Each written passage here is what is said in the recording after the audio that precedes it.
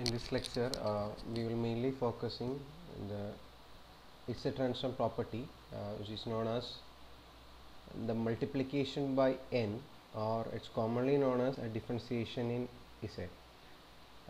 When you compare the other properties, this property is very important in exam point of view, and you can expect many questions from this area.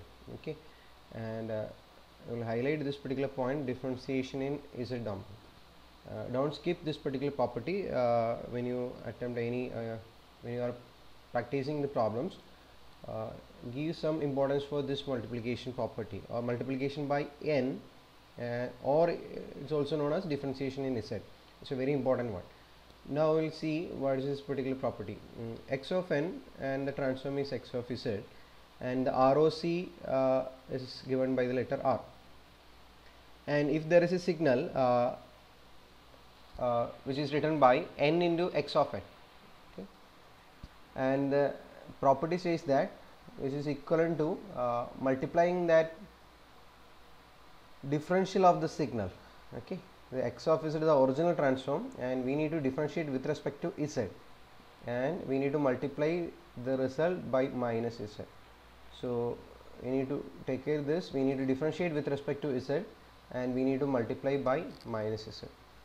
So when there is a signal n into something, okay, when there is a signal n into x of n, you need to write like this. The derivative, sorry, the result can be written in this form: minus z into d by dz of x of z. Another important point: there is no change in the ROC. ROC in both case is R, so there is no change in ROC. Now we'll see how we can apply this property in solving problem. Okay. This is a very basic question. Here you can see that we need to find out the Z transform and ROC of the signal n into u of n. Okay, when you approach the direct method to solve this particular problem, it's very difficult to simplify. So never use that particular method. Always use this property to solve such question when there is n into, okay, or n square into. So from this I can say that this is the basic signal. Assume that u of n is the basic signal, just like your x of n. Okay, so we can see how we can solve this. Let x of n is equal to u of n, and the transform of u of n as a standard result as z by z minus 1. So if you want to know the simplification of u of n, watch the previous lectures. Okay, and the ROC of this particular causal signal is modulus of z greater than 1. Okay, and now we can see that the signal is multiplied by n. Okay, so we can write n into x of n, n into x of n, or in the question it is n into u of n. Okay, so we need to apply the property, differentiation property. It says that we need to multiply by minus z, and we need to take the derivative of original signal. So we need to write minus z and d by dz of x of z. Okay, and here x of z is given, so this is x of z, so this indicating the x of z. So I can write like this: minus z d by dz of z minus, sorry, z by z minus 1. Now on simplification, I can write minus z, and we can take the derivative of this particular quantity, that is z minus 1, denominator into derivative of the numerator, which is equal to 1. Okay, minus numerator into derivative of the denominator, which is equal to 1. Okay, and the denominator you can write z minus 1 the whole square. So that's a derivative of this particular quantity, z by z minus 1. Okay, and after simplification you can see that there is z. Okay, this term is z and this is minus z. So these two terms cancel, and remaining terms you can write minus z into minus 1 divided by z minus 1 the whole square. Okay, and this is the final result, z by z minus 1 the whole square.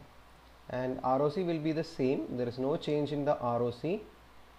Okay, that is modulus of z greater than 1, and ROC of the original signal. Okay, R dash is same as R, so you can indicate that the pole at 1, and you need to construct a circle, and the ROC is outside this particular circle.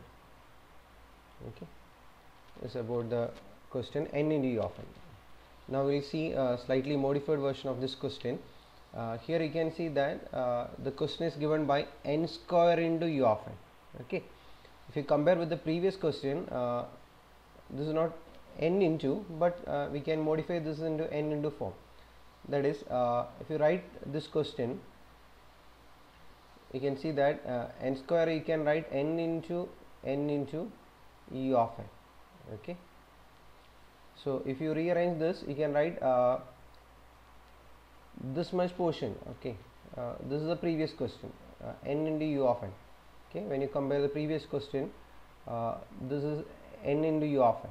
Okay, n into u of n, and the result is z by z minus 1 the whole square, and modulus of z greater than 1.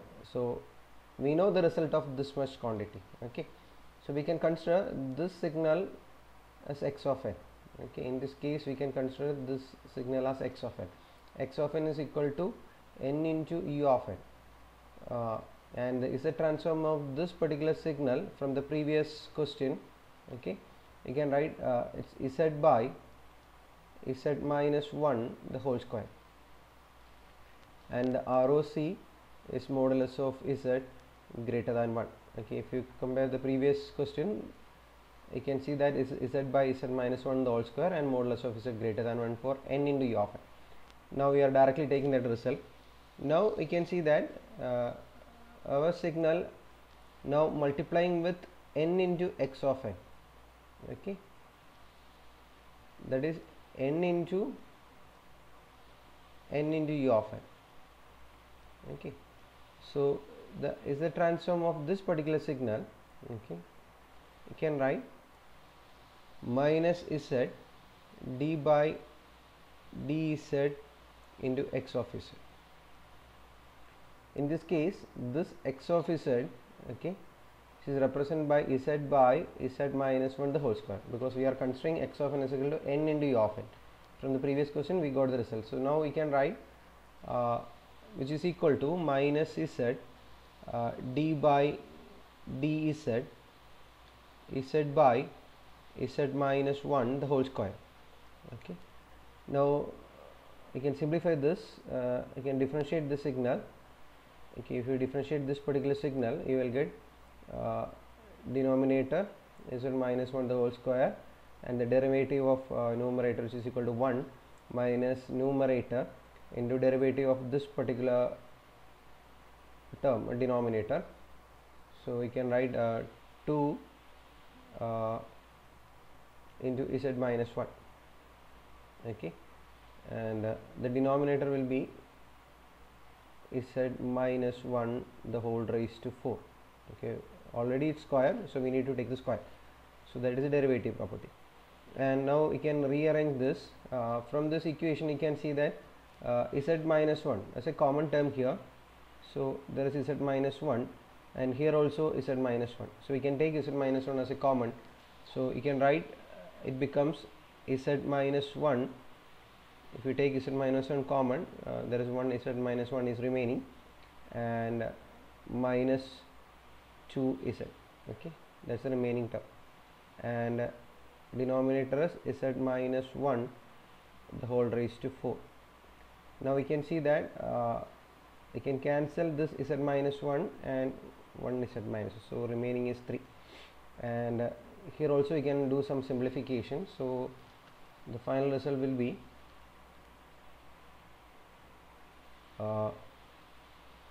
minus z into here if you simplify this, you will get minus z minus 1 divided by z minus 1 the whole cube. Okay, and after simplification you will get it becomes z into z plus 1 divided by z minus 1 the whole cube, and the ROC will be same. ROC will be same of the original signal, that is modulus of z greater than 1, so there is no change in that. Here the pole and ROC is greater than modulus of z. Okay, so one question is n into u of n, and second one is n square into u of n. Okay, in the next lectures we will discuss some advanced questions or level 2 question. We need to take these questions are very important. Again, the solution of these problems we will discuss in lecture 12 and lecture 13.